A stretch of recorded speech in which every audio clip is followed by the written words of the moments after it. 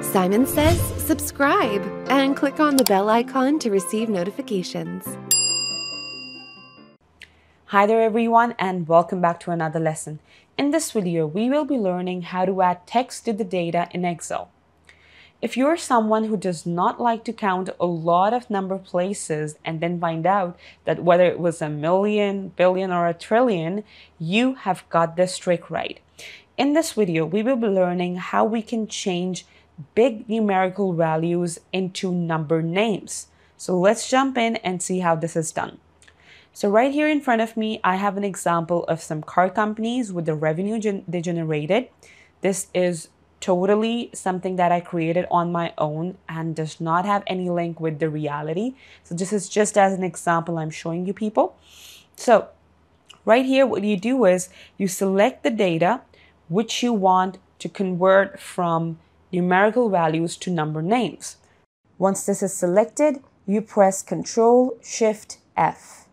Now this dialog box of formatting cells opens up. You go to the section of numbers, go to custom, and right here you got to type a certain type of formula.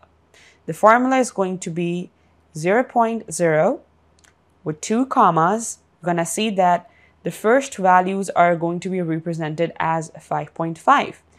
After giving the space in the quotation mark, I want you to write million.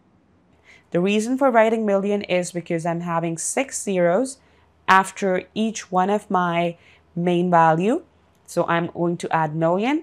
Once you click on OK, you're going to see that all of those values are converted into millions. So I have 5.5, 3.5 millions, and so on. So this is how you can use this easiest and most convenient trick in Excel to add text to the data.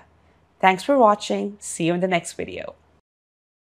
If you're not a subscriber, click down below to subscribe so you get notified about similar videos we upload.